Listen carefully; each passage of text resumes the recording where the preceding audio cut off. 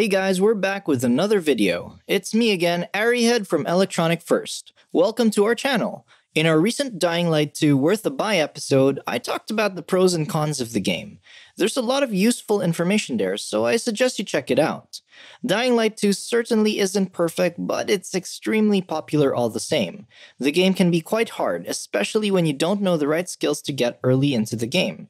That's right, today I'll be counting down the top 10 skills to get early on. As you all know, the skill tree is intuitively divided into two sections: combat and parkour. Naturally, the types of XP you earn is also divided. Doing combat-related activities like drop-kicking a bandit out of a building or smashing zombie heads nets you combat XP. Likewise, running and jumping around the rooftops of Villador will give you parkour XP. Of course, this is just an example and there are other ways to earn XP. Now remember, this list is only my opinion. For the most part, every skill is quite useful. However, certain skills do overperform though, when used correctly, and can trivialize a lot of the game's content. But before I get into it, be sure to check out our website where we provide the best games at the best prices. Let's take a look at the top 10 skills to get early on in Dying Light 2, shall we? Kicking off at number 10 is the dash skill. This skill is fairly straightforward. It lets you run faster while expending your stamina, which is excellent, as you won't be using your stamina all the time while you're running. With this, you can put your stamina to good use at the right moment, whether you're running away from a horde of infected, completing a parkour challenge, or just want to move faster around the map. You can't get dash super early on, as you will need 180 stamina and the prerequisite skill Dart. However, Dart is an extremely useful skill. There's little opportunity cost in getting both of them, that's why dash deserves its place at number 10. Number 9. Tic Tac. Dying Light 2 improved the game's parkour system in many entertaining ways. Running horizontally across the wall is one of them. This skill is very satisfying to use, can be essential for parkour challenges, and significantly improve Aiden's mobility in general. It's particularly useful at ground level, where there are walls you can use pretty much everywhere. To acquire this skill, you will need 160 stamina and the high jump skill unlocked. Number 8. Head Stomp.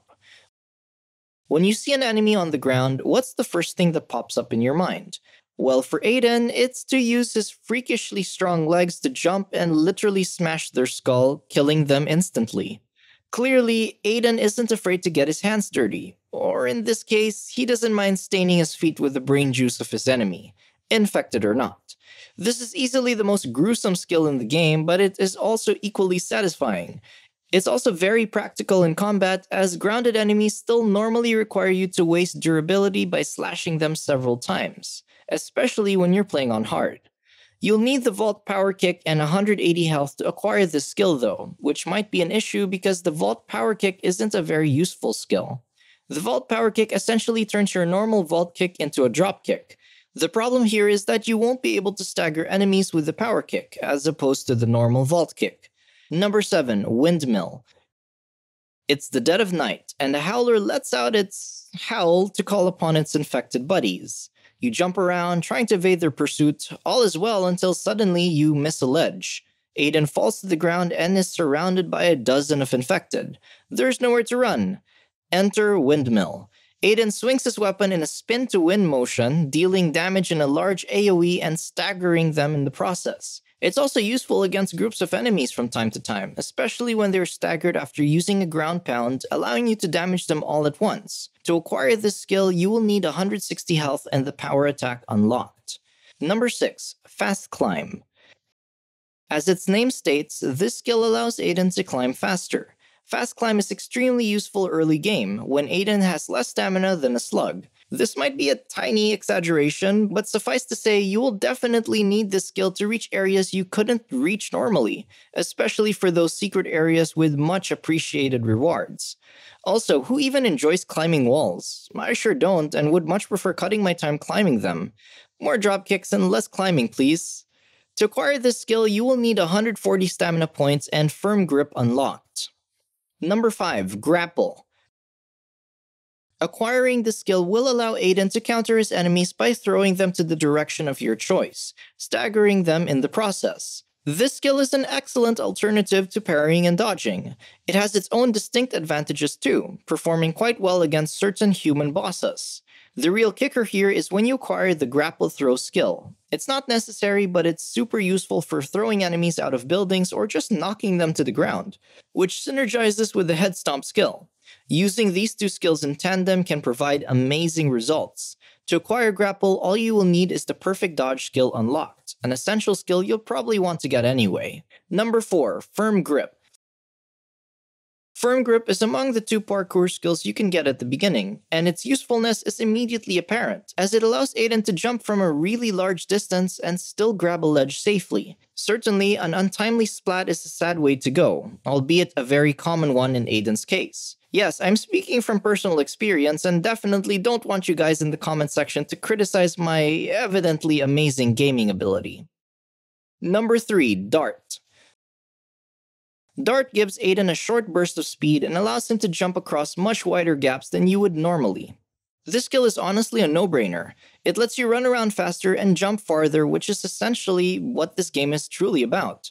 I would even go so far as to call it an absolute necessity for running away from the infected, as well as parkour challenges. You'll only need 140 stamina and the high jump skill to unlock Dart.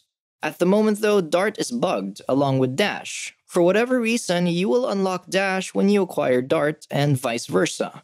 Both skills are very useful though, so this is not necessarily a bad thing. Number 2. Perfect Dodge. This skill makes dodging significantly better by forcing opponents into a stagger, if timed correctly. The perfect parry and grapple are amazing for this reason too. However, while certain attacks cannot be parried or grappled, all attacks can be dodged. That's why this skill deserves its spot at number 2. It's the most reliable and is your bread and butter against most enemies in the game. While not quite as satisfying as the alternatives, dodging is more forgiving. For even if you mistime a perfect dodge, you can still easily evade opponents. The best part, you can get this skill after acquiring the vault kick, which is at the beginning of your journey. Finally, our number 1 best skill in Dying Light 2 Stay Human is the almighty drop kick.